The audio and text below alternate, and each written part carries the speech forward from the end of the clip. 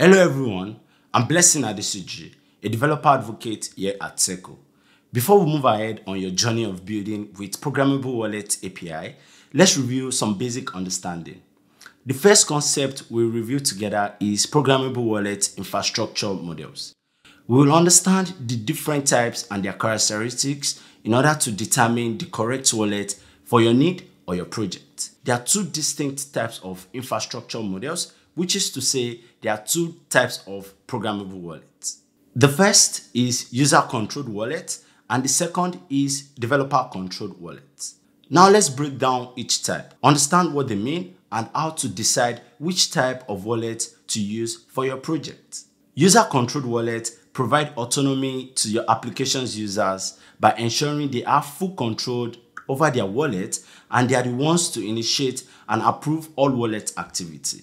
This is done by using a Web2-like experience, which is setting a PIN code and wallet recovery questions created via our API and SDK. Here's an analogy to drive home the point. Imagine a digital safe box in a hotel room. This safe box is where your users keep their valuables like passport or money. For user-controlled, their programmable wallet is the safe box that only the end users have PIN to access. The hotel management in this analogy, Circle and the developers, can't access the safe. If the users forget their PIN, there's a set of security questions that they must answer to regain access. Just as they would have control over and responsibility for everything inside that safe, in this case of a user-controlled wallet, they have full control over their digital assets within the wallet and need their PIN to make any transactions. When would you want to provide a user-controlled wallet for your users?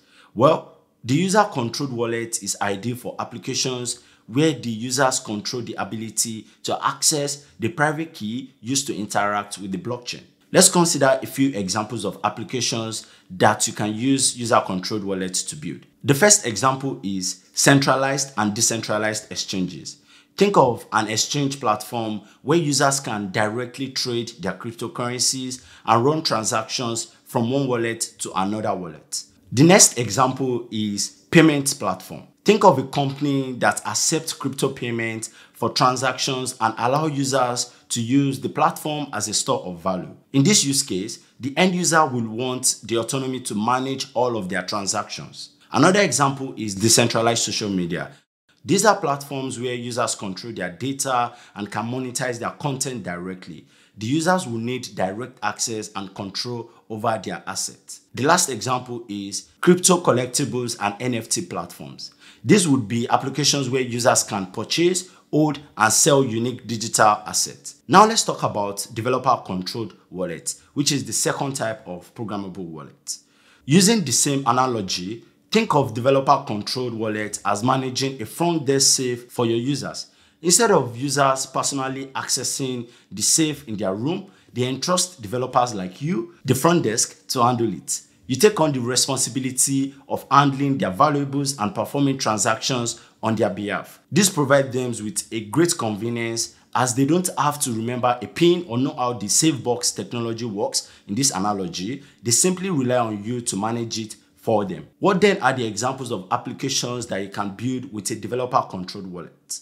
The developer-controlled wallet is ideal for applications where developers handle more of the blockchain interactions on behalf of the users by not requiring a user to authenticate all of the transactions, especially those unfamiliar with blockchain intricacies. The developer or the platform handles the blockchain interaction on behalf of the user. Let's talk about a few examples. The first is centralized exchange. Think of platforms where exchange holds the user's funds and the user interacts with a platform interface and not directly with the blockchain. Another example is gaming platforms.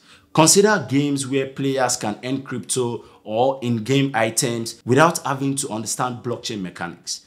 Developers handle the back-end transactions on behalf of the user. Another example which is great is e-commerce websites. These are online stores that accept crypto as payment. Users can purchase goods without interacting directly with a blockchain wallet or understanding that the developer-controlled wallet handles the transaction process for the users. The last example is digital content or subscription-based platform. This would be websites where creators sell digital content like videos, articles, music, and so on. Users buy content without necessarily understanding blockchain, while the platform handles the crypto transactions. Each type of wallet serves different purposes and caters to different users' needs. While user-controlled are used in use cases where the users themselves control the blockchain interactions or abilities, developer-controlled wallets are ideal for applications where developers handle more of the blockchain interactions by not requiring a user to authenticate all of their transactions. And in the case of user-controlled, the user needs to know their PIN and use a set of recovery questions to access their account in case of a lost PIN. So thank you for watching. My name is Blessing, and I'll catch you in the next video.